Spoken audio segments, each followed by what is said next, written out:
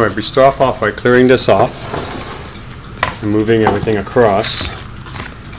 And the first thing we're going to do is we're going to get our pans ready. So you're going to need some kind of pan. This is a cast iron pan. And what we're going to do is we're going to cook the potatoes, the tofu, the garlic, and some onions. Well, it would be that easy, then we'd have it made. But nothing is ever that easy. I'm going to show you how I do it. Welcome to Healthy Vegan Living!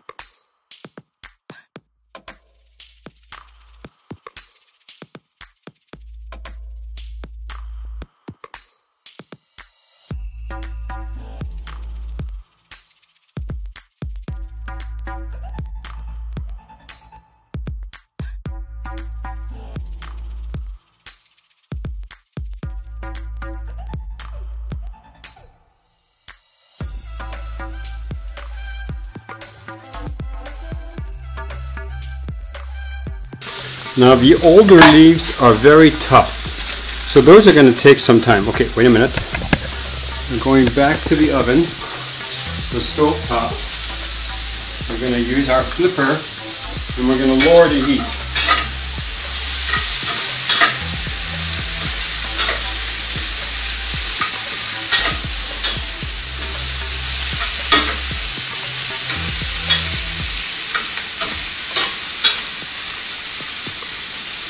Now the heat's on low. We forgot a little ingredient. We forgot our garlic. Okay, it's brand new pack. It's gotta be okay. Fine.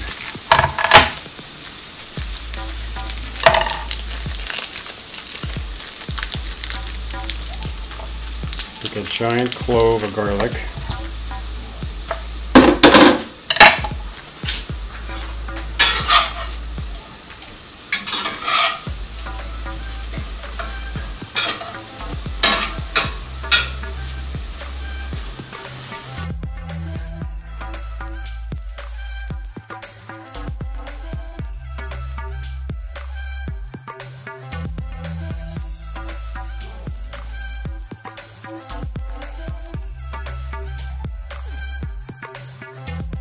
I'm going to grab all this and we're going to put it back on a frying pan. Now I'm going to bring this back up again so that it starts getting hot, and then what I'm doing is I'm going to use a glass lid for this so that it acts like a mini oven in the frying pan. But this is going to wilt the leaves and we can mix it all together. Then we'll add the salt and the mustard at the very end. Meanwhile, I get to clean my mess here. Now if you don't move it around, what it's going to do, it's going to burn on the bottom. And the reason for that is because there's no very little oil in here, and also there's no sauce, which is what I normally like to cook with, is sauce. So that's what I'm going to put in next.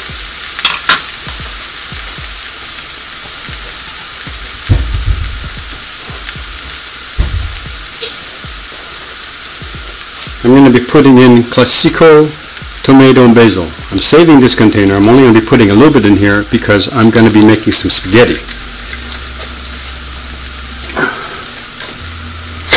That's how you know it's fresh. And just pour a little bit in. Just a little bit, maybe half a cup.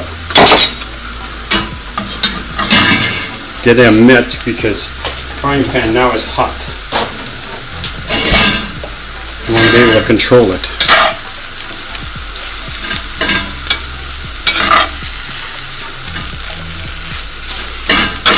Now you want to do this until the leaves completely melt down. All the flavors mix in.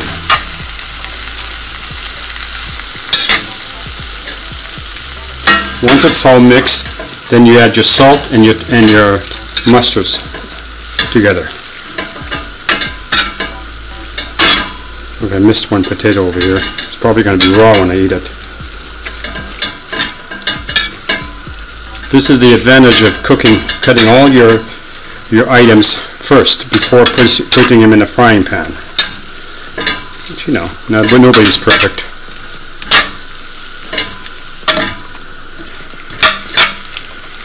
Chefs tell you that if you don't cook everything in the same size, they will cook at a different speed, and that is 100% true. You'll have one potato that's cooked, and the other potato it won't be cooked because it's either a bigger size or whatever. So do pay attention to that. All right. I'm going to put it back on like this. Pick up my mess and see you in a little bit. That's a 10-minute cycle. This shouldn't take you longer than 15 minutes to cook. What the hard part is getting all the things, all the ingredients cut up.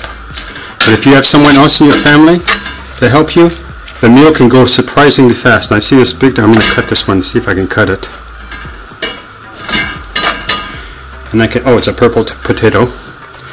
And though it's hot, it's not cooked in any sense of the word. Yeah, well, I might have to recook that one some other time. Anyway, okay, now watch. It's not this. We're not talking about a lot of salt here. If you're worried, measure it. And then I'm going to use 1 teaspoon of mustard. Now I like yellow mustard the best. My wife's been working on me to eat this all my life. It's taken me that long to love it. Now I like it. Now you can buy varieties of vegan. You can buy vegan ketchup, vegan, just about everything else. But some things just don't need it. The only ingredients in here are water, mustard seed, vinegar, salt, white wine, citric acid, turmeric acid, and spices. I don't tell you what spices they are. Most likely mustard seed. Anyway, so once that's in there, mix it all in there. Try to move it around so that the mustard gets all around. You're probably going to need about a tablespoon of mustard to get the effect of it. A little bit of heat in your meal.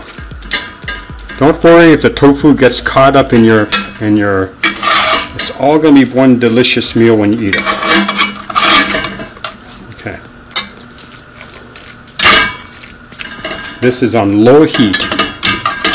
I'm going to leave it in there. I'm going to put the timer in for another 10 minutes because I want the leaves to be even more wilted than they are. And you can't walk away from this. You can't say, oh, I'm going to watch TV and catch an episode of whatever. You know, for me it would be The Walking Dead. You have to be here, otherwise your food's going to cook, especially in a frying pan, a baked metal pan. You just need to stick around. But this is a very fast meal.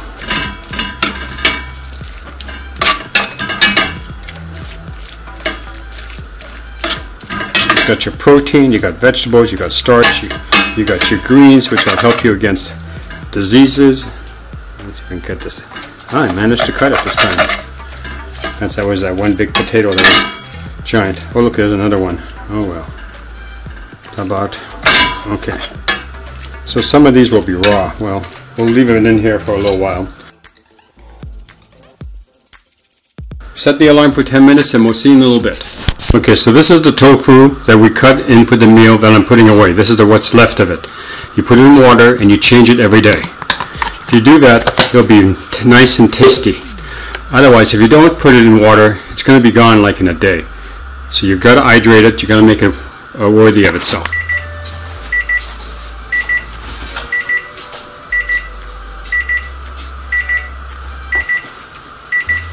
Alright, so then you spin another 10 minutes, what I'm doing, and then what you're going to have to do is then you scrape off the bottom, you flip it over, and you're going to have to test the potatoes and make sure they're done.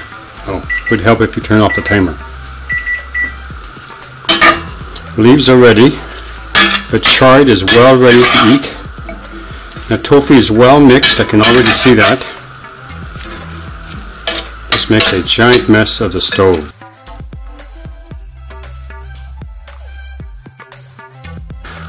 This, you could feed your entire family with this with a side order. Alright, so let's just test it real quick. And cooks, all the cooks do this. Take a bite. The potatoes, that was the smallest of pieces too. are not gooey. They still have some texture to them, which is what I like. But the thicker ones are definitely not cooked. Actually, I'm just going to put the cover back on, cook it on low for another 10 minutes.